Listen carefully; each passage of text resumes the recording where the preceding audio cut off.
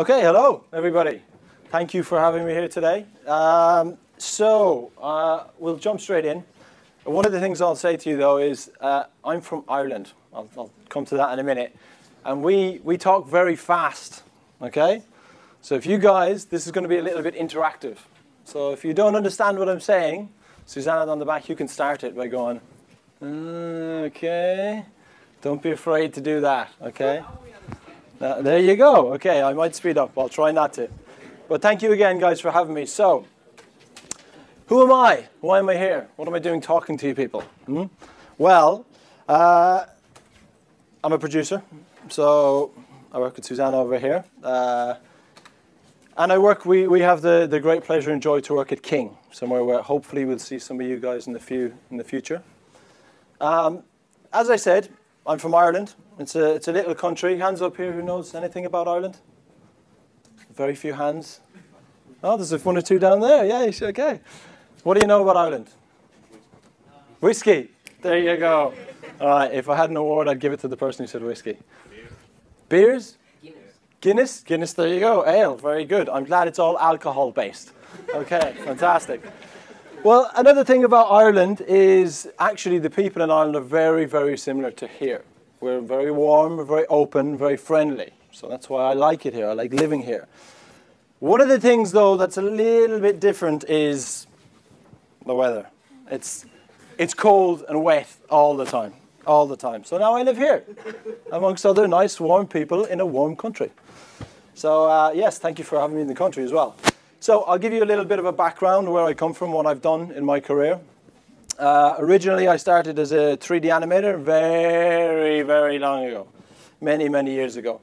So I moved to London and started as a 3D animator there. I went from animation into 3D modeling. That's where I moved into the game side of things. Before that, I was in television and film. From modeling, I became a supervisor of departments. So it was mostly assets departments and various different elements within games. From there, I became a producer. I've been lucky enough to work on console, on online Facebook games, and mobile for the last 6, 7 years, something around that. So, as a producer, what I'm going to do today is hopefully just give you like an overview, okay? And Susanna gave me a good tip, actually. If at any point you guys want to sort of jump in, if you have a burning question that you really want to ask here, for sure, jump in. That's no problem. If not, just keep it to the end, and we can ask as many questions as you like. So it's going to be a bit of an overview. I'm not going to go too deep on any one specific subject, right? But what I'd hope to get at the end of this is that you have an understanding of the full process of creating, going through the release process, and having a live game. So it's sort of a producer's view of what we have to take care of, what we have to look at, because we're kind of a jack of all trades, okay? So I'll go through some things. The real sort of headlines here are the life cycle. So you kind of need to know the life cycle of a game if you want to work on it, right? And the other elements are project needs. So what do you need to make that game? What do you need in various different elements of the life cycle of a game? And of course, we can have Q&A at the end. Make sense? Enthusiastic, all right. Questions and answers. So you can ask me questions, I'll give you answers. Unless I'm asking questions, then you give me the answer, right? Awesome, but that would be silly, right? Let's try not to do that. Okay, so what do I do? What do producers do in games? Well, it kind of depends on where you work, right? I've been called a development director, a project manager, a producer. You know, there's different names for different things. It depends on the company, it depends on the project. But in reality, all producers are managers to a degree, okay? So what do we manage? So we manage products, right? That often you'll hear us called product managers or product owners, okay? We'll get back to that later. But product owners and producers are generally the same thing. We work in the product family. So we are tasked with creation of the product and managing of the product, okay? To do that, you have to be a project manager. If you have a producer who doesn't know how to project manage, kind of in trouble, right? So we basically manage the project. Who do we need for the project? What do we need to deliver on the project? Who do we need to talk to in various elements of the company, or external or internal, basically, yeah? Of course, it's the project plan as well. That's the fun stuff that we get to do. More importantly than anything, though, is the people. So yes, we manage the people. And they are, I hope you really come away with this, is that they are the most important thing. Your product is nothing without the people, okay? So we have the fun and joy to work with these amazing people. Okay, so we talk about product. So really, when it comes to a product, the life cycle is, you can break it down into some very basic 3 things, okay? So you have the ideation phase, right? So your ideation phase is where, yes, I can make whatever I want, right? The world is your oyster, and you come up with great ideas, fantastic things, and then you hit the production phase, and reality slaps you in the face like a wet fish, okay? So they're the 2 first parts, but the ideation phase, we'll speak a bit about it later on. That is really the fun part. I think I can look down there and see a head nodding. It is. It's a really great fun part. The production part is, as it sounds, the production. It's where you're really making the game. It's where you're trying to get this thing out the door and make some money. And then you've got live. So these are all very different areas and different points of creating the game. And it's important to know what each of them are. So let's go a little bit deeper into each one. Okay. So in reality, what you have is, this is the general life cycle of a game. Now, obviously, at the beginning, I've said we're talking about mobile because I work in mobile. But a lot of what I'm going to say, you can kind of put it onto mobile, box title, PC. It's all kind of the same thing. From a production point of view, you kind of need to know all of these things depending on the game you are. It doesn't really matter. You have to approach it the same way, right? So, pitch. So the pitch, we'll go into greater detail, but the pitch is obviously the very beginning, your idea, what are you going to do, who are you pitching it to, right? Prototyping, the fun part, right? The bit where most people get lost, right? Just creating things because it's nice and fun, and this is cool, and that can go in the game, and that can go in the game. That's a fun area, but it's a little bit dangerous. You've got your pre-production. So your pre-production is organization. You're getting ready for the race, okay? That's where you're figuring out what do we want at the end, what do we have to do, what's going on. That's a really busy area for a producer. Production, longest period. That's the period where most people get lost. That's the period where most games get cancelled. It's really long. It's like it's a marathon essentially, right? That's the one bit where we always say, now the race begun, but really it's a marathon. You have to pace yourself. Playtest. We'll come to that later, but it's a tricky area as well. It's a tricky time. It's kind of a dangerous time as well. And of course, you've got your live. And one of the things that I want to sort of impress on you guys is all of this stuff here is very different to this one. Yeah. The idea that that you're going through the beginning bit, then you're in the middle bit, and then you're live, and it's all the same. It's not a reality, and you need to get that out of your mindset and the way you think, okay? They're different formats, and you have to work in a different way at the different times. So, let's go a little deeper into each one. Okay, so in reality, from a time scale perspective, this is kind of what each one of those looks like, right? So, your ideation phase is generally around about this, relative to the rest of the timelines. Sometimes even shorter, it depends. Your production period is the longest period. That can go, depending on what you're building, it could be 6 months, it could be 3 years, it could be 5 years. You don't want to be doing it for 5 years, believe me. But that can be a long period of time. And as I say, that's the kind of a dangerous period because you can kind of get lost as to what you're doing. So we'll go into that a little bit later as to how not to get lost, hopefully. So in terms of real-life examples, this is SimCity Build It. So this is a project I worked on only at the beginning, years ago, 2013. Okay. So this is just to give you a real-life example of what it looks like, or the beginning parts of a plan. This is in Electronic Arts, and so this is what we looked at as a feasible production plan for this particular game. It took a little bit longer. Shh, don't tell anyone. So essentially what you've got here is, this is quite detailed, and I'm not going to go into the detail here, but you've got internal and external gates. Now what the gates are essentially their goals, right? They're things you have to achieve. We'll talk about that a little bit later on. But again, these are the areas that we were talking about earlier. They're broken down. Now, this is a little bit more detailed because you have to sell it to EA, and that's not a lot of fun. There's a lot of people in a big boardroom with angry stares, and you're trying to sell them like, this is going to work. Let me have the team. And so, yeah, so you've got your concept and your prototyping phases, first production, core production. It's basically production. Final production, cert. Cert is something you don't really have to worry about unless you're in EA or Microsoft or something like that. They make you go through the most boring process I have ever done in my life. Fell asleep several times, so did it wrong.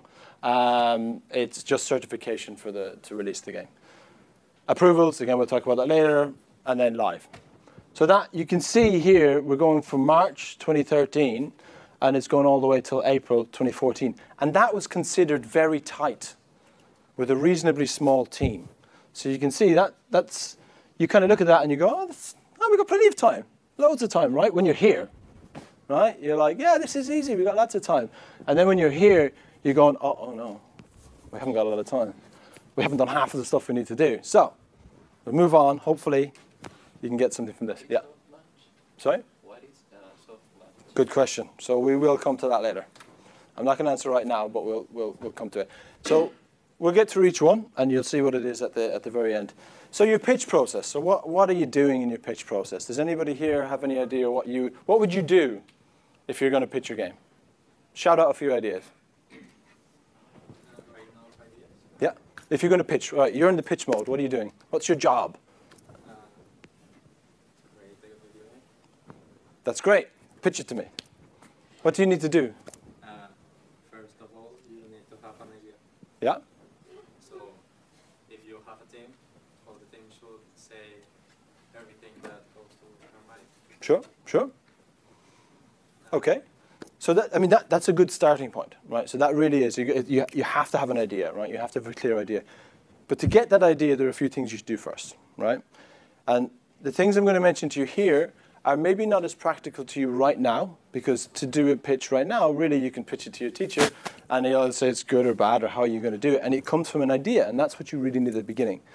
But once you leave here, you need a few more things for a pitch. And these are just some advice that I would strongly advise taking. It's your market research time, right? So you're analyzing the competitors. So first of all, you're going, what's in the market? Like, let's say you have your idea, right? And you go, okay, I want this idea. First of all, you got to go, is the market saturated with this idea? Does this idea make any sense? So you analyze the competitors. You analyze what other people are doing. Your idea might make absolute sense. Maybe somebody else is doing it, but maybe they're not doing it as well as you think you could do it, right? So analyze what they're doing. See what's in the market. Look at the surroundings of the area you want to enter, okay? So think about your idea, but think about where it's going to go. How does it fit, right? The other thing you want to be doing here is, whilst you're doing that, you're identifying the market space, okay? So you're going, okay, is it going to fit in this area? Is it going to fit in this area? Who are the people who are going to play my game? And are there too many people already playing those games? Can I compete with the other people who are in this area? So these two first bits are quite important, right? Because what you're really doing is you're giving yourself a kind of should we or should we not. You're not just flipping a coin. You're not just rolling a dice. You're making an educated guess on where you want to sell your product within the market, okay? I know it sounds boring, and it probably can be, but it's not really. What you're doing, and I'm sure you guys do it here all the time, is you analyze games, you tear them down, you do various different things like that. That's what it is, basically. That's all you're doing. But at the end of that, you're going to go, found a hole in the market. That's where we're going to go, okay? So there might be multiple holes in the market, you know? But it's something you really should do first. So the reason you're doing it is because you're trying to define the business opportunities. And again, boring, right? I know, it sounds really boring. But if you do this, especially if you're an independent developer, this is going to really help you, because if you come to me, right, let's say I've got buckets of cash and I'm looking to invest, right, and you go, I've got an idea. I'm going to go, and what's your idea going to do, right? But if you come and you go, I've got an idea. I've done some market research. I know what the rest of the competition are doing. I know exactly where this is going to fit. This is how you're going to get your money back, because in X, Y, Z or months or time, we're going to be raking in the cash, right? And I don't want to be too businessy. I know you guys, we make games to for fun, right? We enjoy it, right? It's a passion. And believe me, everyone we work with is passionate about what they do. Nobody comes to work just for a paycheck, okay? But these are things that can help you on the path of selling your idea. So you have your idea, now you can sell it. If you have these things and you sit in front of an investor, they're going to go, oh, well, okay, actually, this person has done their due diligence. Maybe they're worth investing in. Because investors don't just invest in your product. Sometimes they don't give a damn about your product. But they do invest in you. And if you've done these things, then you show that you're worth investing in. Because you know what you're doing, basically, right? And so this is a good thing to do during your pitch process. It's all just things to remember, right? There's lots of other things, but these are a good base, I think. So prototyping. So this, again, I can't stress how much this is the fun part, right? This is the bit that we all want to do. I'm looking down here again. If we could just be in prototyping all the time, believe me, we would just prototype all the time. It's great fun, because you just do whatever your mind comes up with, right? But in reality, again, there's some harsh truths in the real world of creating games, in the game development world, right? So what do you want to be doing? Again, this is me from a producer's point of view, the things that I want to be doing while my team is having fun, basically, right? I'm doing documents while they're creating fun. So you're going to really want to create your core loop at this point, right? You've got your idea, you know the marketplace is, but you've got to really kind of understand what's the basis of the game, right? And everybody here knows what the core loop of a game is, right? It is what it says in the tin, right? So you want to kind of understand what that is. That you kind of already should have, but the next elements you want to do is identify the game mechanics, and that's the fun part, right? Because that's the part where you're creating loads of different things that you think will fit into that core loop, right? So the things that you think, oh, this mechanic would be cool, this one would work with this. You're going to go through quite a few of them, and this is kind of the bit where, as a producer, we're wrangling, right? We're kind of, hold on, there's too many things, we're not going to be able to test it, because you've only got a finite amount of time, right?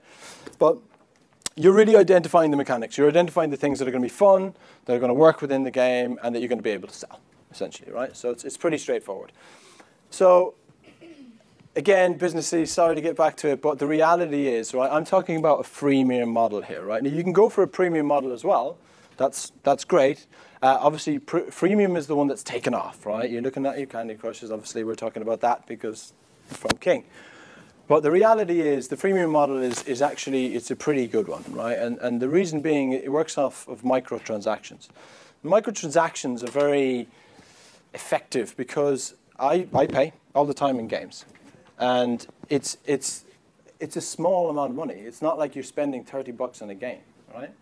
You're spending like, it could be 99 cents, it could be €1, you know, it's not a lot of money. But if people pay once in your game, the likelihood is they're going to pay again, right? And that's kind of like the philosophy of freemium. But one thing you have to remember as well is the reason I say it needs to be core to the gameplay is because if it's not fun and I don't get something good out of it, why should I spend? You know, if I pay in a game and it's not, so first of all, if it's not in the core loop, right, if it's not like something that's integral to how I go forward within the game, if you take me out of that core loop and go, hey, look, there's a shop here, you want to buy some stuff? No, I don't want to buy some stuff. Why did you take me out of the core loop of the game? It doesn't make any sense. So really make sure, if you can, that monetization is a part of that core loop. If you look at, again, I'm going to say Candy Crush because it's the most well-known. You know, people pay in that because it's exactly at the right time, right? Do you want to play on? Do you feel like you want to play on? Yes, I do. But you should also get what I'd like to call the Peggle effect. Who here has played Peggle 2? Peggle 2? One person? It's actually quite an old game, so I'm surprised even one person. 2, 3. Okay, great. Yeah, I have a question. Yeah. So when do you know that you've crossed the line between freemium and pay to win? Okay, so that's really in the design. If you're hit with paywalls, you'll know when you're playing it. If you're playing the game and you're like, I can't go past this without basically either a paywall, which is not a good one, pay to win. Again, it's very obvious within the design. Like you only have to play it once, and you're like, boom, okay, I can just pay as much as I want to win the game. It becomes apparent very, very easily. You're not going to need any hidden secrets or look for any hidden things in there. That'll be in the design immediately. And your designers will catch it. I guarantee you that, right? It's really straightforward, that bit, I would say. But yeah, so going back to the free, just make sure that the monetization is a core loop. And the reason I bring up the Peggle effect is because if you play Peggle, right, it's one of those games where every little thing is a little bit over-exaggerated, right? And you're kind of like, every time you win, it's like, holy crap, I mean, wow, big time, fireworks, the whole shebang, the whole thing is great, right? It's over-exaggerated, right? But the reason I say it's the Peggle effect is I should feel like that when I pay, right? And in the core loop, I should feel like I got something out of that, and I'm happy because of it, and it should last, okay? If I pay, and it's like, this isn't even a part of the main part of the game, what have I bought, you know what I mean, what have I done? I'm not going to pay again. It's not going to happen, right? So just try and have it as a part of the core loop and remember that, because if you think about it afterwards, it's going to be kind of hard to wedge it in there, okay? So, pre-production. Well, really, this is your time where you're ramping up, okay? So this is the time where you're like, okay, we've got green lit, essentially. You've got the goal, all right? So now you need to figure out who do you need and what do you need for the team, right? So you're ramping up the team. It's kind of a slow process, but it's essentially assembling the team, right? The production plan. So this is the time for me as a producer where it's very important to have the production plan. It's very important to go, okay, where are we going with this? What are we doing? You know, what's the plan from the beginning, middle, and end, right? One thing I would say about production plans, remember this, right? A lot of the time you hear, stick to the plan, stick to the plan. Yes, stick to the plan, the overall plan. But believe you me, the plan at the beginning is going to be pretty different to the plan in the middle, and it's going to look totally different to the plan at the end, okay? But there's certain things you can do to ensure that it still stays a plan, right? The other thing is there has to be clear team goals, okay? Because as a producer, you need to understand that you're facilitating the team, right? If you have a producer standing in front of you who says, I'm the boss because people do as I say, in my opinion, they don't know what they're talking about, okay? It's not a producer's job. Producer's job is to make sure they create an environment where the team can succeed and thrive, okay? That's our job. Clear team goals is the way to do it. If you don't have clear team goals, it's very easy to fall apart. So have those ready at the beginning and agree them with your team. Your team, they're the army. They're the people who are going to create everything, right? So vision. You're going to hear me bang on about vision a little bit in this talk. So vision is something that, as a producer, you're going to have designers. Designers will hold the vision as well. The team, in reality, should hold the vision of the game. But as a producer, it's your job to, at the beginning, have a very clear vision of what the game is about, okay? Now, I can tell you literally more stories than I have fingers on my hand about where we've lost the vision, or we just didn't create it. Earlier on, when I was making games, I didn't really think about the vision, to be honest with you. It wasn't as imprinted in my mind as it is now. And I created a few teams, and I tried to work on a few games, and the ones that kind of were very wishy-washy, probably not delivered very well, or got cancelled more often than not, they didn't have a clear vision, and that was my fault. I didn't create a vision with the team, so the team can all go, that's what we're doing. That's the place we want to go. We understand the vision, right? Not that long ago, we had a game where we could ask people, right? Literally take people aside and go, what's the vision of the game? What's the vision? What's the vision of the game? Multiple people on the game, right? Different answers. Everybody. Everybody was going their own direction. Nobody knew what well, everybody thought they knew what the vision of the game was, but nobody knew, right? Everybody had their own idea. This is super common, very common. Remember the vision. Have a clear vision. Sometimes I put the vision up on the wall, so people are like, that's what we're doing, okay? So nobody has any questions. Okay, so the other thing that you want to have, obviously with the vision, along with that, is their agreed outcomes, okay? So you have to have clear communication with your team, and you have to have agreed ideas with your team. Okay, let's say we're all a team, this down here, right? We're developers, you got your artists, you got, I don't know, some strange people at the back. And basically, if I want you guys to have shared vision with me, and we're all going in the same direction, you have to agree with it. You have to, if you don't agree, and you think this is nuts, we should be going left, not right, then we've got a problem, right? We all have to agree. It's not my job to tell you. It's our job to figure it out together, okay? Remember that. Always figure it out together. So have agreed outcome and very clear communication. It's super important Communication is the thing that we always try and fix. I've never seen it perfect, but just focus on it, right? So you're in production, okay? Now the race is on. Shit just got real, okay? So the race is on. It really is that point where you're like, whoa, okay, brilliant, fantastic, right? So what do you want to think about here? So as a producer, you kind of, again, you want to champion the vision and the goals. So the stuff I've been banging on about, right? The reason I say that is, again, going back to production, this is a time where it's super long and you're probably going to get lost multiple times. And it's very easy to get lost. So again, think about the vision and think about the goals. If you have those, it's fine. Don't let your goal be the end of the game, all right? If your goal is the end of the game, you're going to find it very difficult to get to the end of the game. Just create goals as you go along. It's much better for a team to have goals. So drive continued iteration. So this is something that we'll talk about the different ways of working later on.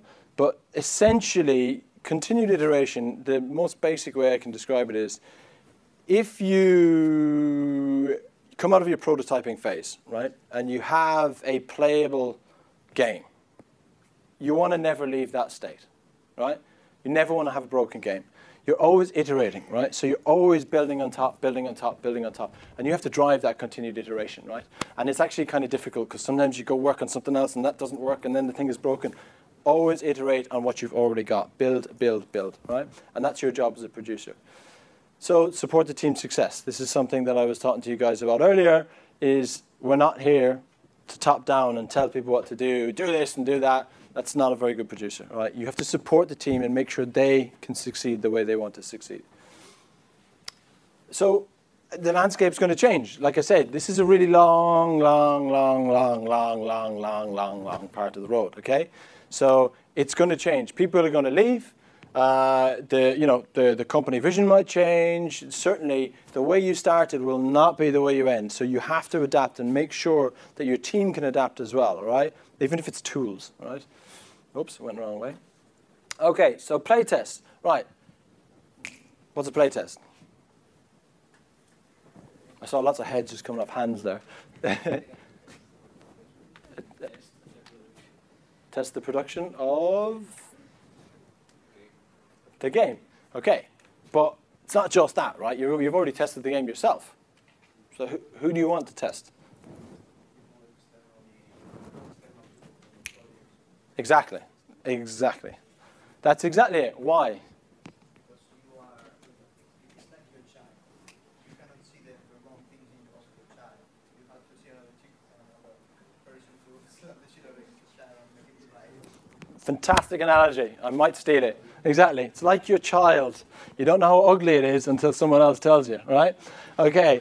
So essentially, but you're very right. You need people external, right? You don't want internal people, because if you're making your own game and you're playing it yourself, this is great. I'm very clever, haven't I? Oh, look how this jumps around. You're probably wrong. Okay. The reality of the situation is when we do play tests, we're like, oh my God, we've just messed up everything. You know, you really. It opens your eyes, and sometimes it's very difficult to watch. I have to say, sometimes it's like a slow car crash, you know, and you just can't get out of the way. It's painful, you know, because people are just like, your kid is ugly, okay? So that's definitely tough. But the reason I show this diagram is because really what's going to happen is throughout your playtest, you're going to kind of be going back to production, right? You're kind of still in production. So there's a lot of tweaking, a lot of asking questions, forward, back, okay? So the one thing I want you to know about this as well is your playtest is really your approvals, right? Because if you're making a game for a group of people and they don't like it, then it's not approved, okay? Just because you like your game, nobody cares, right? Honestly, nobody cares what you think of your game, right? The people that are playing your game are the most important people to tell you about your game. And I would implore you, please, if you're doing a project now, if you're testing a game, don't just show your friends, don't just show your family, because they won't tell you how ugly your kid is, okay? They're related, right? So what I would do is, if you can, get a group of people. It's super easy now. We've got Facebook, you know, we've got friends with other friends. Get other people to play your game and really listen to them and watch how they're playing, right? Don't just listen to what they're saying, watch what they're doing. If you can, record them, Yeah? It's really, really good way to do it. So that's your approval process. And actually, the one I showed you about EA, we actually called it approvals. If it didn't pass playtest, it would cancel. Yeah. When the playtest begins, Yeah. do you only target testers within the audience you want to sell that game, or do you look for other kind of players? Very good question. So ideally the first, right? Because ideally if you're selling to a group of people, you want to know how they feel about the game, right? So ideally you want to try and do that. However, it is also very, very advisable to get a lot of other people who aren't really your demographic, right? Because you might have, your demographic might be sort of, I don't know, housewives, right? Okay, that is a general demographic, right? But you might want hardcore players, right? Males, females between the age of 14 to 35 to play it, right? That's something, because they might give you little tidbits that you might not get from the other group, right? So all are great, to be honest with you. Everyone who you can put your game in front of who doesn't know you and doesn't know your game is good, right? But yeah, ideally, if you can get a good group of cohorts that are from your target audience, that's the strongest, because it's probably the best kind of knowledge you'll get, right? But good question. So what do you do? So this is a really important bit. Again, I know these are really boring words that I'm using, and it is sort of from a business point of view, right? But actually, at this point, you do need to be testing the data, right? You need to analyze the data, okay? So retention, anybody? How much do you stay playing? How much you keep playing the game? Essentially, yeah. So your retention is how you're retaining the players, right? How, if people are coming back to your game. That's your main thing. Arguably, depending on who you ask, the most important, right? Because you could have a really cool looking game. You could have like the best monetization hooked into a core loop that's just fantastic. But if people aren't coming back, you've got nothing, right? So retention is really important. So it's good to test that and see. A lot of the time here, you're testing your own sort of thoughts, right? I think this, I think that, right? So retention, progression. Everyone knows what progression is. Why do we test progression? To see if there's a problem with the difficulty. Exactly. So you want to see if you've got the difficulty curves right. People progressing through the game in the pace that you expect them to. That's really going to change your design, right? And that's actually kind of difficult. We can do all the kind of hypothetical diagrams and get all the data and put it together. But really, until we get people playing it, we don't know, right? So you want to ensure you test the progression, because that'll explain to you when you want to be putting new elements into your game, right? So bookings. So you'll hear me talk about gross bookings. That's just what we call income, right? Basically, that's just what we call money, right? At different companies, it's different things. So if you hear me say gross bookings, it's just how much money we might make within the game. That's all it is, okay? So you want to be testing that as well. But again, without the first two, you're not going to make any money, right?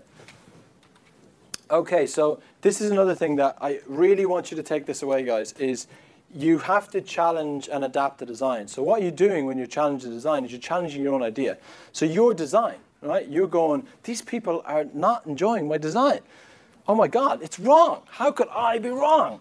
You really have to become good at that. Don't become, so it's very easy to go like, this is my design. They don't understand it. That's what's the problem. They just don't understand.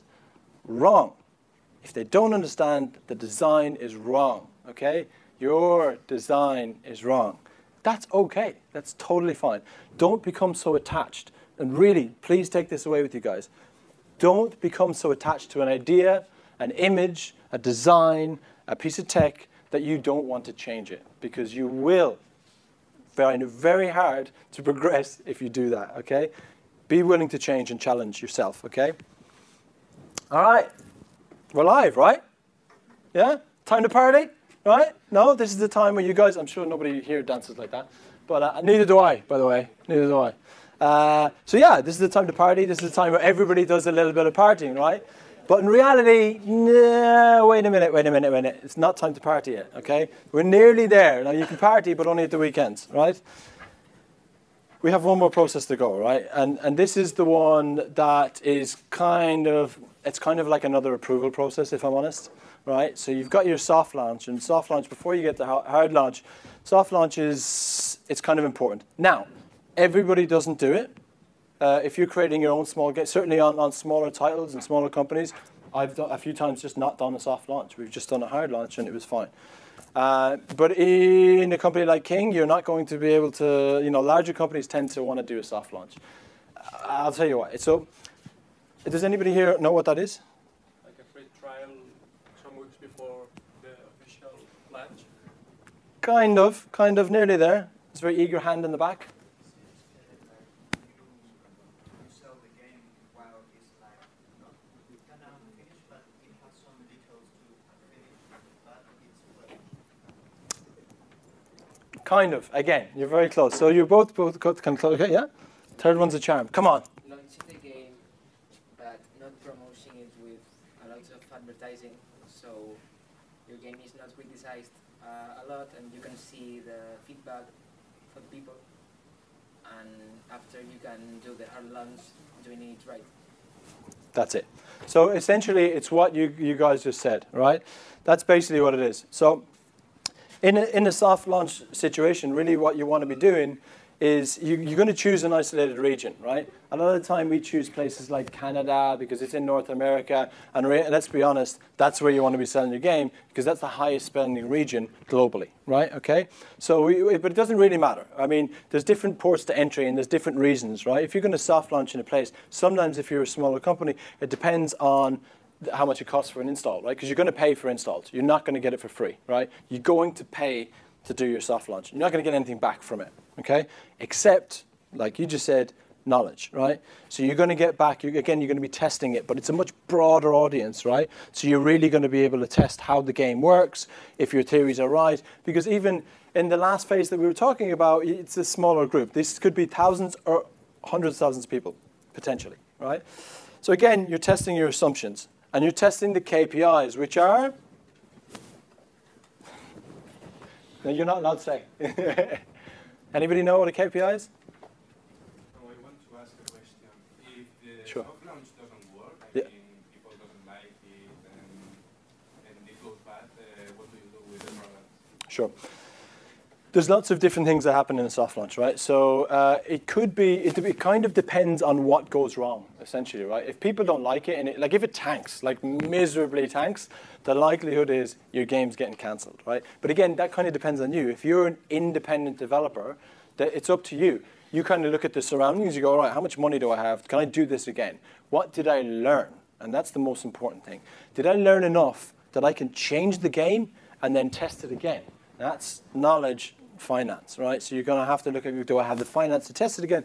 Do I have enough knowledge here that I can change it and make it better, right? So it kind of does depend. Sometimes you can get really bad feedback, but it's enough that you can actually change it. So it's not that big a deal, right? But it depends, right? So I'm going to go back to KPIs. I feel I'm losing some of you here, so I'm going to give you a lovely other business term, which is, again, boring, right? It's key performance indicators, right? And they can be, I'm going to be honest, they can kind of be anything you want. It's different things that you can put in the game. They're just markers to test how your game is working. That's all it is, right? So this is the time where you test those, okay? Again, we're analyzing the data, retention, progression, bookings. These are all the things that you want to test, okay? So now we've got a hard launch, okay? Now we've got a global launch. And now we have a live game, like it is alive, okay? Your game is alive, the beast is there. Now you can party, okay? Now you can party to your heart's content. It's alive. So now we go into the area that I told you about before, right? So the real fun begins here. So let's go back to where we were before. So again, we talked about ideation, production, and live, yeah? Ideation, we talked about already, that's the creation part, production, when you're making the thing, and now we're going to live. Now again, I want you to understand, guys, everything we've spoken about already is different to this one. They're not the same, and you can't act the same, right? It's very difficult to act the same, and you might even need different kinds of people on the team.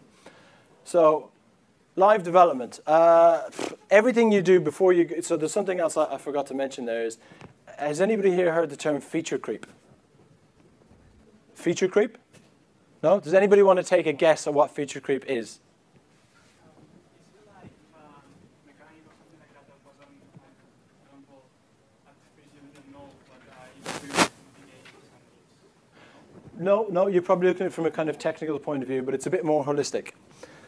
Anybody else want to? Like a feature that the audience don't like? No, no, nearly there. So, feature creep is the enemy of all producers, right? Feature creep is when you're coming up to release, right, and we're going, oh, let's just put one more thing in the game. But if we put this in, it's going to be great. Oh, we can't release without this. It's not going to be the right kind of game, okay? That's feature creep, right? And that's when you have to be very, very brave. You have to then have a post-launch roadmap, okay? So that's when you have a sit-down with your team. Imagine we're all a team here, and you guys are shouting at me. You're like, no, we have to get this in the game. This piece of art won't work. This character's got to be in there. That's the time where I have to sit down and go, oh, please don't. Stop, stop, stop. We can't. We can put it in later on, right? The reality is you have to define what's in the release, and you have to define what's in the post-launch, right? So everything you do now in live is a post-launch feature, right? So we go into a different way of developing, right? So you'll have your roadmap. You'll have all the beginning after you release. You'll have a really set roadmap because they're all the things that you couldn't manage to get in before you release the game, right? That's where you're going to get that from, basically. So again, it's going to have to. You're going to be a different time. It's very business. Now you shift to a more business kind of model, right? Now you're going to have quarterly KPIs, right? So you're going to have every quarter your boss is going to be like, make some more money. These are the things you got to do, or you won't get to the end of the year. And that's the sort of stuff you're going to hear from a producer's perspective, right? So everything you do has to satisfy the longevity, because now, before you were creating a game, now you're trying to make the game last as long as you can, right? Because it's a freemium world, right? So in the mobile world, you need to figure out how you're going to make it last longer. Otherwise, just give up and start another game. Everything you do now is very strongly data-driven, right? Because now you have an audience. Now you have people playing your game. So you've got data coming in, right, from all different angles. So you can test all the different elements of the game, and you have live feedback. Believe me, years ago when I was making games, we didn't have this, right? We used to make games, and it was kind of like making a movie, right? When you make a box title, you spend millions on it, you spend months on it, you get older looking than you're actually out. I'm actually only 15. And you basically, you get to the end and you release it and you cross your fingers. It's like, oh, I hope this is a success. I hope because you can't do anything afterwards. You release the game, it's out in the wild, it either succeeds or it doesn't. That's it. Not anymore, though. Now we can look at the data and we can adjust our games. So I would encourage you all, if you're releasing a game, be very cautious of what you're going to do afterwards. Think about what do I want to know about my game to be able to understand whether I can make it longer or better or faster or stronger, right? That's the data. So data will tell you all these things. Who here knows what an A/B test is? Nobody? A/B test? ABC? Ah, yes, my vigorous man in the back. After birth? Not an afterbirth, no. That's an interesting concept, though. Maybe we should start calling it that. I don't know. It's not. Anybody else want to take a stab at it? Alpha and beta. It's not, but I can understand how you go there. No, so an A/B test, it's very, very simply explained, right? When you've got a live game, often if you've got something that's kind of disruptive, you don't want to just release it into the wild onto everybody, because if it really breaks your game, like the mechanics or the monetization, you're in trouble, right? So you don't want to do that, right? So what you want to do is you want to release it to a small group, right? So you've got your A test group, which is just a normal game, essentially. That's your control group. And your B, or it could be ABC even, your B group are the group of people who are going to see this new feature, right? And the reason we do this, it's just backup, right? It's really to make sure we don't break the game. What we do is we release it, and we go, OK, here's the groups that we're looking at. If everything in this group is staying flat, and if this one is going monetization, retention, everything's going up, this feature is good, go live, turn it on, right? Send it out to everybody. If it's the other way, and for whatever reason, you see the three core things that I was talking about, retention, right, monetization, if they're going down compared to the normal game, you need to turn this feature off right now. And you need to analyze what was going wrong with it. You'll also have other things within that feature that you'll want to test because they'll be pushing at certain parts of the game.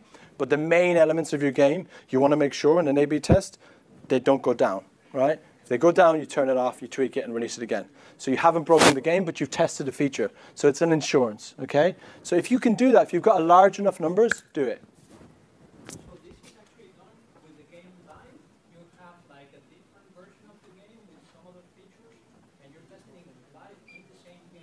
Yeah, so Maybe some player, without knowing it, he's in the field test and he has some features that the other players don't have. that's absolutely it. Yeah. So essentially, we in the department that I work in, we're in a very interesting department, right? So we have the ability to understand and spend all of our time running A/B tests.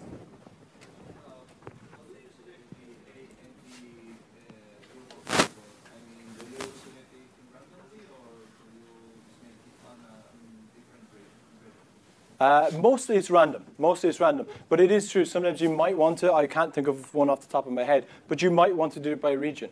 But really, the cohorts are random. So you'll kind of say, OK, you'll shuffle them to a percentage. And also, if you have the random and you see that it's going down, and then you want to take it back, tweak it, and release it again, you'll reshuffle that, and you'll have another random. But essentially, yeah, you two could be sitting right beside each other and playing different types of the game, essentially, right? And people don't know they're in an A/B test. We don't tell them. Okay, so they just pick up the game one day and there's something new happening in the game and they're like, oh, that's a nice new feature, and they either like it or they don't, and that's the data that we get back. So again, it's an insurance. Does anybody have any other questions on A/B tests? Because last time a lot of people had. Yeah. How can you get data from players that don't send you feedback? Okay. So the players are sending feedback the second they open the game. Every part of our game sends signals back to our servers, right? So that's another thing. When you have a mobile game, you're going to want to put various things in there that test the game, right? So that's the KPIs that we were talking about, right?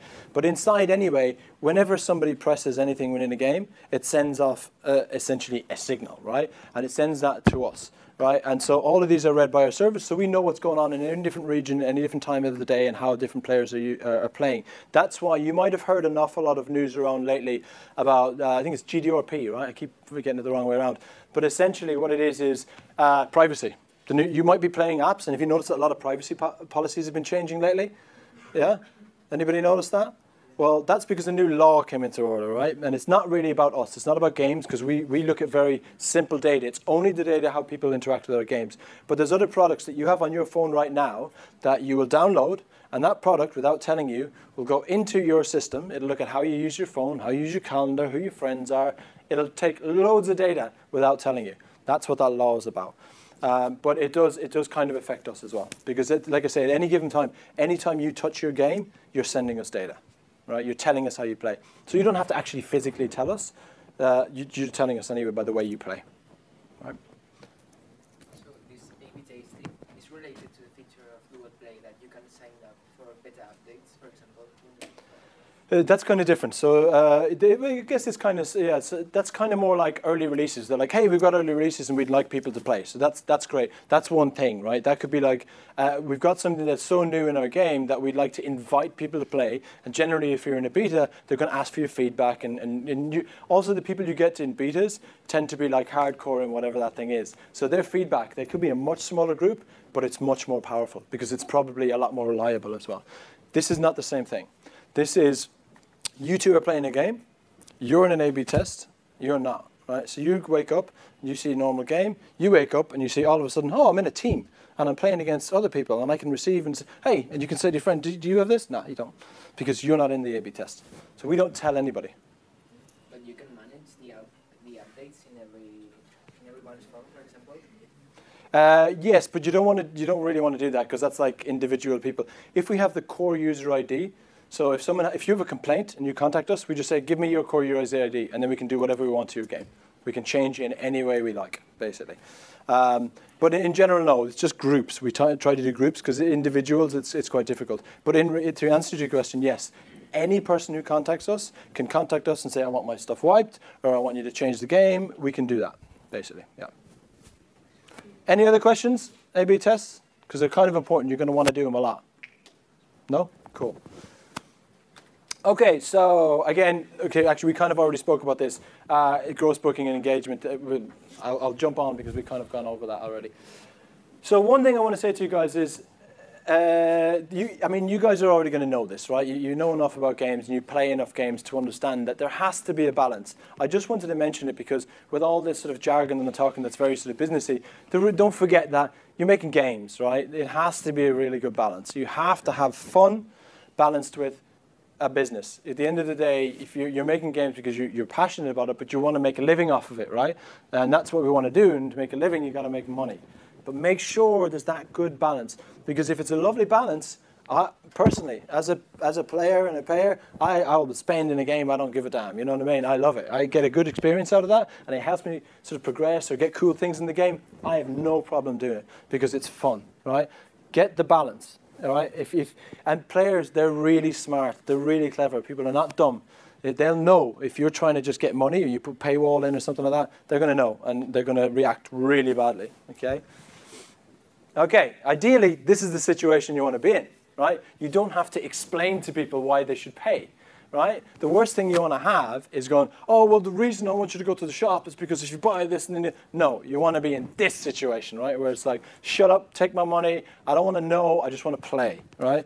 That's the kind of player I am, okay? It's in fun games and games that I'm like hooked on, yeah? That's what I do, right? And so just think of Fry. Always think of Fry. In any situation, really. Okay, cool. So let's move on to the project needs. So we've gone over all the process and all the various different elements. Does anybody, before we move on to like the needs of a project, do you guys have any questions about what I just went through there, or what we just went through? Anyone? The difference between PBE and A/B test. Say again? PBE. I've never heard of a PBE. So A/B tests and?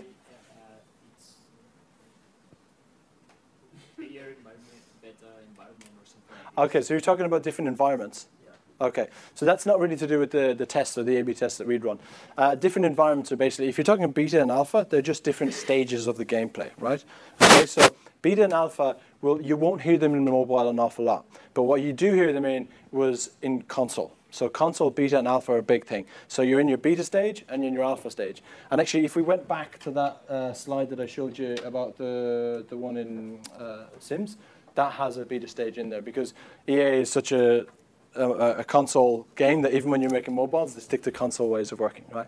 So that's what that is essentially. You go through your beta tests, and that's like the alpha test. The alpha test is essentially, is the game working at a quality level? Does everything kind of work? It doesn't have to look good. It doesn't matter if someone's arm is kind of twisting in the corner. You need to be able to get on the horse and ride down the hill, right? So that's that bit. The beta is where you're kind of closed almost, right? So you have different parts of beta that you're testing, and then you go into closed beta. Closed beta is where it's like, this better work.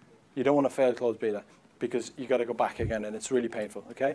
So that is much more to do with console because of certifications as well, right? To release any console game, you have to go through, honestly, the most mind-numbingly boring process of certification. You sit there for hours, and you listen to Microsoft or PlayStation going, you got to tick this box, and then you go to this page, and you got to tick this box. And that, if you haven't gone through alpha and beta testing, then you won't tick all the boxes and you won't get approved by them. They won't approve a game to be released on their console, and it ticks all the boxes that they want. It's something like a percentage rating that you have to have. And if you're under like something crazy like 95%, I haven't done a console game in a few years, but it was quite high then. If you're under a certain percentage, you're not getting released. You've got to go back to the drawing board again.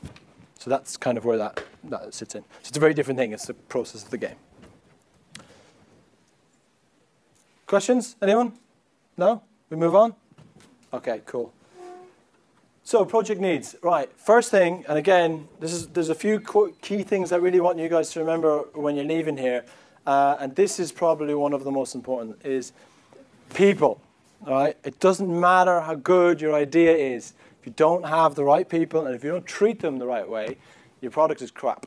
It's useless. There's no point in even trying, okay? An idea is nothing without the people, and a producer is nothing without their team. Their team is everything, okay? So always remember the people. Think about the people that you want to put a manual. If you want to make a game, don't just get your mate on it because it's your friend, right? Think about the people that you need. Think about someone who you know will be able to do the job, right? It's about creating. It's not about creating friends, right? Okay, so what I'm going to do here is I'm just going to run through very basically all the people who kind of make up what we have, right? It's not the most exciting element, so I'll go through as quick as I can. But I want to stop on this one at the beginning. And I know you'll be smiling on the back there. Okay, so we have game designers. We have various different types of designers, right? But one that's kind of quite recent, certainly in mobile gaming, not so much in console, but in mobile, yes, is UX. Right, so who here is going to tell me what UX design is? I'm sure I'm going to see this. Yes. That's just 2 words. You didn't explain. Tell me. I'm all ears. I think it's like how the game feels and how you like interact with the game and how it's like feeling general of the environment you get from the game. Perfect. That is a very good explanation of what user experience is. You know, you can ask a lot of older designers what that is, and they won't be able to tell you, or they'll tell you something wrong, right? Because a lot of people kind of go, I'm a designer, so I'm a UX designer. Easy. Makes sense, right? It's not the same. This is and I can see a designer down there shaking her head, right? It's not the same, right? Now, yes, most designers, if you're going to be a designer, if there are people in this room who are studying design, I implore you, study user experience as well, because you are really expected to know it, right? All of our designers are badass user experience designers. They're very, very good at it. They understand it because they work with people who are their only job is user experience.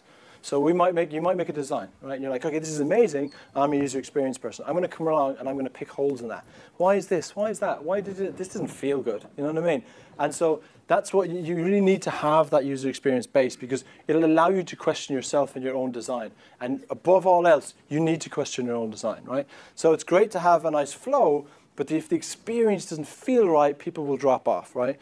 So have a base. I would say if you're doing game design or anything at all, look at user experience, because every element needs user experience, right? So developers, obviously. Have we got developers in the room? Oh, that was a bunch of hands, eh? We've got one. OK, brilliant. So client server, what's the difference? Client is the user that will use the game, and server is the one that gives the information to the user. Exactly.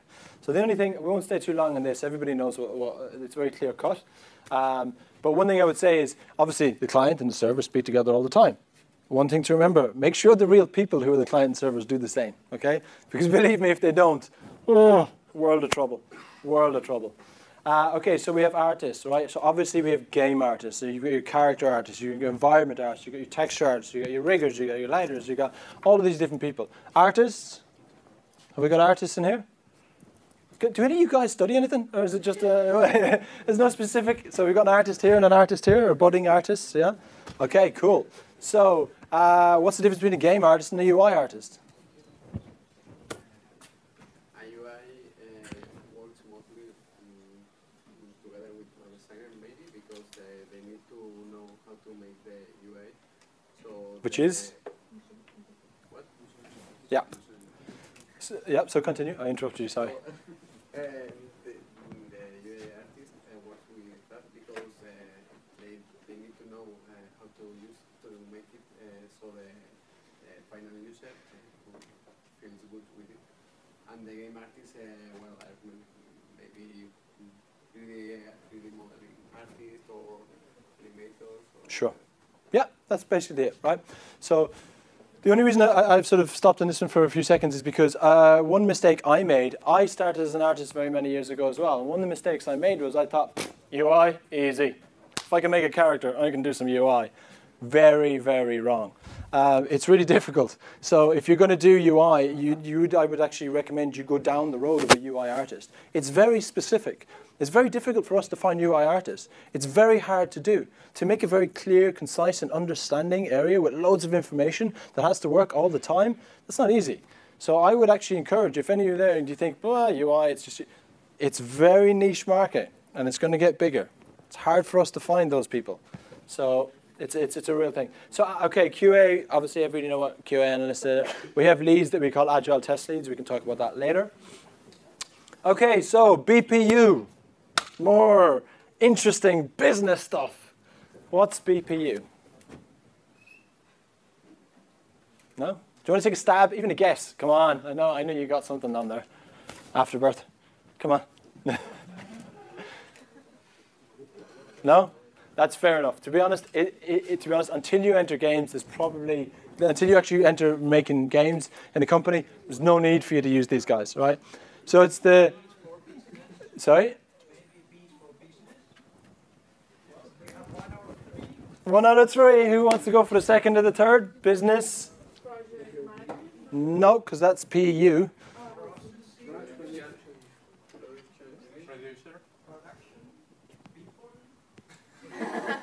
Performance unit. So almost there.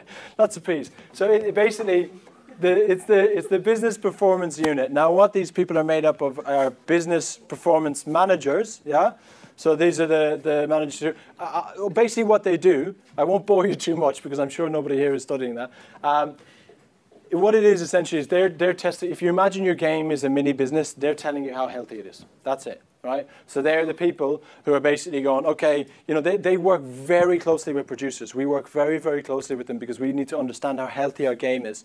So when we're looking at features, they will absolutely change our mind as to what features will go in the game. Because if it's not high performing, as a producer, I probably don't want it in my game. It needs to perform, you know? And these are really, really vital people to tell you and advise you. They're basically business partners, okay? Then they also have data scientists, okay? And believe me, it is science what they do. Or dark magic, I don't know which. We keep them locked in the basement. We don't talk to them very much. So that's not true, by the way. They're on the roof. And then, of course, we have producers. So we're there as well, right? We're kind of useful sometimes. Okay, so moving on from that, let's look at ways of working, all right? And I saw you working like this earlier, so nice front. Basically, there's lots of different ways of working, right? So I'm gonna call out a few ways of working, and then I want you guys to tell me what they are, right? And I'm sure a few of you have heard of a few of them, right? Okay. So we've got what are you gonna do? You're gonna go Scrum, Agile, right? You're gonna go Waterfall, a bit old school, Kanban. No? Anybody know what these are? You're gonna go top down, or you're gonna go flat structure. Now, does anybody here know what any of these things are? Scrum. Okay, I thought you might. Explain to me, what is Scrum? A to-do list. That is a cheap way of getting out of an explanation. What? So, no, I mean, it's kind of to-do list. The things to do, the things that are doing, and that we are currently doing, the done things, and that's it, more or less. So that's the way you just described it is what you described as a Scrum board, right? So everybody knows what a Scrum board is, I guess. Well, a lot of people do. So a Scrum, that's what a Scrum board. So a Scrum board is literally, it's a physical way of saying to do, doing, in QA, in progress, whatever. And you can see how, you can literally look at your Scrum board and go, oh, I know how my sprint is going. Does anybody know what a sprint is? And I'm not talking about racing, kind of, but anybody? Anybody? No? So a sprint is just a portion of time that you go, as you say, right, it's things where they are in progress, but really Scrum is a framework. It's just a framework to go, this is a huge amount of work, how can we break it down into small bite-sized stories is just one of the things that we use, right? And your stories are the things you see on the Scrum board, right? They're the tasks that go across the board, okay? So Scrum, that's what Scrum is. It's just it's a way of working, but what it really is as well, it's very good for the team because I'll go into that in a second, but Agile. Nothing. Agile is very similar to Scrum, if I'm honest. It's just a methodology, and it's about a way of working that you don't stick too rigidly to anything, and you're free to move things around and try different things. So it's very, very good. It's very useful. But again, there's a lot of stuff in it that's just not really very good. You just use the best stuff out of it, if I'm honest. Waterfall. Nobody knows what waterfall is? Okay, so waterfall, if I'm honest, it's kind of, it's a little bit of an older school way of working, right? It's like, we don't use it, but again, it could be useful for a certain project. All it means is, you can't do this until you do this, right? You can't do this until you do this. So it kind of goes in a waterfall method, right? If you look at it on a project plan, it goes that. It's very linear, okay? It doesn't allow for a lot of change or anything like that, so that's another one. And then Kanban. Kanban is very similar to Scrum and Agile. Kanban would be really useful for you guys, actually, if you're doing a project. It's actually a really good way of working. So if you have a bunch of tasks, you don't go and go, oh, well, we'll do this first and we'll do that. You just literally go like, all right, they change in order of importance on any given day. And that just shifts to the top, and that's the next one that gets done and moved across the board. That's basically it. I mean, people will say it's a lot more complicated. That's just because they're trying to sell you a book. The other one is, so top-down and flat structure are two things we're going to talk about. So essentially, these are the ways we work. Most mobile game companies now, maybe when you guys are out in the wild, it might be a little different. But this is a very modern way of working. This is the way most companies work, even the smaller companies. The reason being is Scrum and Agile kind of go hand in hand. And they are very much, what it is it stops the kind of top down. And it allows you to have a bit more of a flat structure. So what a flat structure means is that you don't have me as the boss, you as the second boss, him as the third boss, and we're all talking down to the other people. That doesn't really work. And you shouldn't work like that. It's a really, it's a very old way of working. You need to empower your teams. Your teams are the ones, I keep saying, they're the people who are going to get it done. I, as a producer, am about the what. This is what I think we should have in the game. This is what the business needs are. This is where I think we should go. You, as the team, are the how, okay? So I would come and say, this is what we need to do. Can you tell me how to do it? And that's where Scrum and Agile comes into play. Because you come back to me and you go, okay, these are all the different things that we're going to have to do this crazy feature that you want. And you say it's this much time, but we've sized every single thing and it doesn't fit, right? So it's always an argument forward and back, right? But in reality, if it doesn't fit, you either take something out or you put more time on it, right? If you do it any other way, what happens is you go into a crunch. And everybody knows what crunch is, right? It's hell, exactly. That's a man who's been in crunch. So crunch is a horrible time where you're basically working till 4 in the morning every day, and you're working weekends, and you're doing that for about 6 months. So it's not very nice, but luckily it's kind of leaving the games industry, and I'm hoping that none of you folks will ever have to do crunch, unless you want to do it yourself and you're trying to meet a deadline. These kind of, if you stick to these methodologies, it's a lot easier to not do crunch because the team are saying, this is what we can do. This is how we're able to do it, right? It's always capacity versus scope, right? What is the scope of the thing you want to do, and what is the capacity of the team to do it? It's always that, never anything else. And anybody who says otherwise, again, is probably lying to you, and you'll end up doing crunch, right? So always think capacity versus scope. It's always a negotiation. There's always time, and there's always things that can be taken out, okay? But yeah, so that's kind of how we work. So within the different stages, you're going to want to kind of have different groups of people, as I keep banging on about, right? So this isn't exactly, but you know, at the ideation phase, this is kind of it. Who here is currently working on a project of their own? Whoa, slow down. Okay, maybe that comes later on. So when you will, like later on, certainly through university, you will be working on a project of your own. And when you do small little project, certainly at the ideation phase, you probably don't need much more of a team than this, right? Small, agile teams, okay? That's all you need. You need just, you know, strong producer in there. You need a strong designer, UI or game artist, depending. You need, if you're lucky, you'll have a QA analyst, but mostly it's probably just you testing your own stuff yourself. You got your developers and you got your back-end developers as well. Tend to have more client than back-end, right? Or more client than server, right? You'll hear back-end and server, they're both the same thing. Client and front-end, same thing, right? So yeah, in the ideation phase, yeah, kind of more or less like that, right?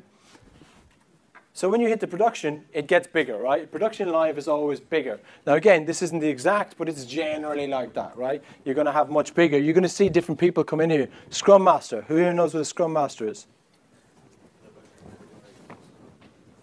Say again? Who? The person who organizes the Scrum. It kind of says it on the box, doesn't it? Exactly, yeah. So they're actually a little bit more than that, though. They tend to be partners with producers. They really make everybody's life much better. And they kind of organize the day-to-day, how we interact. And often, in many places, the producer is the what, and like I said, the team is the how. The Scrum Master will facilitate the team, and they'll help the team go, hey, like break it down, and they'll keep the team, you know, focused. Essentially, a lot of the time, and then they're very much people persons as well. They manage people a lot. Yeah, you got your BPMs, your data scientists, and you got more designers. You got your ATL and your UX designers. So it gets bigger, right? So at this stage, you basically what I'm trying to get through to you is know what size you need of the team for the different parts of the project. So these are kind of like smallish teams, right? You've got 2 teams here. These ones this is a really good way of working. I know because these are my teams. So these are some of the teams I work with. And so just to give you an idea of like a small game that's still very, very healthy and a very strong game, you don't need that many people in mobile. Like literally, these are 2 games that are quite successful, right? You've got your shared people in the middle. So these are the people that can kind of jump around. And then you've got your core basic teams. It's not exactly the size. We've got a few more and a few less on either side. But that's kind of like what you need in a small team, right? So as you can see, it's not very much. And you can run a really strong title off of that. Medium team gets bigger. You kind of start to see senior producers coming to the play. So you might have a producer where you have, okay, different producers are reporting in, and then they've got their own little teams inside that team. So they're often called pods. The pods are working on different parts of the game at the same time, okay? So you stagger your releases and you do various things like that. That's kind of the gist of a medium-sized team. Does that make sense to everybody? And your large franchise teams, franchise is what we call our candies, right? These are the big ones. It's just kind of infinitely bigger, right? But one of the things that you'll see pop up here is an executive producer. The executive producer tends to pop in the bigger business savvy, very important to the company games, right? Your executive producer is very much the business mind. They're the business person talking about to the rest of the game, right? So yeah, as you can see, these are really big. I mean, you can literally have like a few hundred people. I mean, I don't know how many we've got on Candy. It's quite a few. It's over 100 people on a mobile game, right? So, okay.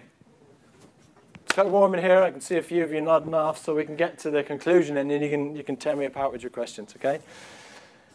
So what have we learned here? Okay, so a few things just for you guys to take away, right? My man in the corner here is definitely out. So new creation is very different to live, okay? Just remember that. Remember the 2 differences, right? Your new creation, you have to do certain things that you don't have to do in live. Your live, you're very much business that you're going to do stuff that you're not going to do in your new creation, okay? They're very different, and remember the difference, okay? Really, you need to understand your product, and it's very, very important that you understand your product, because if you don't understand your product, you will have no clue about your needs, all right? So just think of these basic things. Know the product, know the needs, you're setting yourself up for success, all right? At different stages, like I mentioned, it'll change, the needs will change, right? The other thing is, remember the vision. Don't forget the vision. If you forget the vision, you'll lose the team, right? Think of the vision like this, honestly, right? You've got your team, and you're at the front of the team, and you're in the woods, and it's night, right? You've got the torch, right? So everyone's following you because you can see the track. As soon as you lose that torch, all of a sudden, people are going off the track, right? And people will go on their own track because they now have their own vision, right? But you've lost it. You've lost the team vision. The likelihood of you getting to the end successfully has diminished drastically, okay? So just remember what you're trying to do. Always ask yourself, does this fit in the vision of the game? Does this work, or is it just weird, right?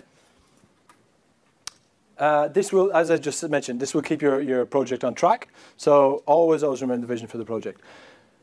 So they're the things we've learned. So I'm going to give you a few rules to live by. Now, these are just things that I believe, all right? Everybody, you might have somebody else standing up here next week that says, I'm an idiot, and they've got a whole other bunch of rules that might resonate better with you. That's fine. Listen to as many people as you can and make your own choices, okay?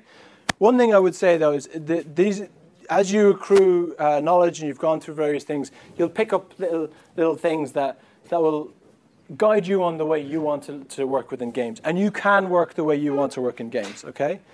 So some of the things that I always think of is, and this is really important, right? You guys, right? Let's say you make a game tomorrow, yeah? You're like, this is brilliant, my game. No, you're not the product owner. And you might remember me earlier saying that producers are often called product owners. That's wrong. We are not the product owner. The product owner, does anybody want to take a guess? Who might be the product owner? The CEO. Good guess. No. Testers. No. The company. Again, no. From a business point of view, they'll argue yes. But the product owner, the user. Exactly. I heard the player over here as well. Exactly. Remember, the product owner is the person who takes your product and pays for it. Okay? As soon as somebody starts paying, they are now the product owner. They own the game. All right? Okay? They've invested, and they want to invest time in your game. And if you want them to invest time in your game, treat them like they're the product owner. Treat them good, okay? Listen to what they have to say and make the game that they want. Because if you make the game that you want, chances are hundreds of thousands of other people who you're trying to sell don't care, all right? Make your game with passion, but make the game for the people, all right? Make it for the players. And listen to what they have to say. So going on to the players, know your players, right? Know who you're making your game for. One of the easiest mistakes at the very beginning is just making a game for anyone, okay? Even if you're saying it's a certain genre of game, know those players, understand. It goes right back to the beginning where you're analyzing the market and you're understanding the competition. Know the players at the very beginning. Who do you want to be your demographic? Who's going to buy your game? And then you can tailor your idea or your product around those players, okay? Very, very important. The other thing is, and this is the bit that a lot of people don't agree with me on this. I really want you to take this away. The people are more important than the product. The team that you work with is more important than the product that you're working on. Because if you put the product above the people and you lose the people, you have no product. If you lose the product, you still have awesome people, okay? I often get told, oh, it must be really cool. You work in games. You make games. That's awesome. And I always say the same thing. I don't make games. I just work with amazing people who make games. And I'm very privileged to do so. Always remember, the people will make your product better. Create an environment where your team can succeed. Create an environment where they're going to create awesome stuff. If you do that, I guarantee your product is going to be better. I guarantee it, without a doubt. And the most important thing is, I'm going to leave you with this, just have fun, right? These are a bunch of the Egypts and the great people that we work with. I don't know, you're probably in here somewhere. And so these are like two of our bosses, for example, okay? When we joined the studio, there was like a marriage of the studio, okay? Honestly, that's one of my bosses is there, right? We have an enormous amount of fun. Have fun. You're making games. If you're too serious about it, you won't be able to come up with fun ideas, all right? So it's challenging. It's hard. There's a lot of hard work in it. But if you remember a few key things and then you try to have fun along the way, you'll release cool products. Having fun will allow you to release fun games, okay? And that is pretty much it. You're all free now, my man. You can have a little nap there. No worries. It's warm in here, I know. So that's it. Thank you very much, guys.